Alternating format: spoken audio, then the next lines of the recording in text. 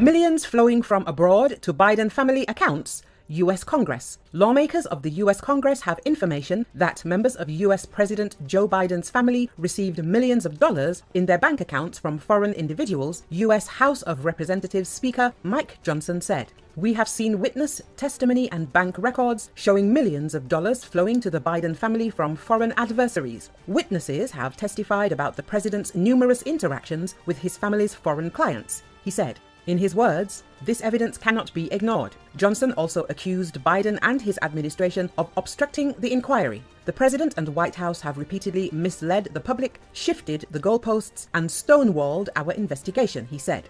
Republicans have repeatedly claimed that Biden received funds from companies, including foreign businesses, for using political influence for business gain. Besides, the House of Representatives of the U.S. Congress has passed a resolution that formalizes further impeachment inquiry into Biden. Biden described the ongoing impeachment inquiry into him as a political stunt of the Republican members of the U.S. House of Representatives. Instead of doing anything to help make Americans' lives better, they are focused on attacking me with lies. Instead of doing their job on the urgent work that needs to be done, they are choosing to waste time on this baseless political stunt that even Republicans in Congress admit is not supported by facts, Biden said.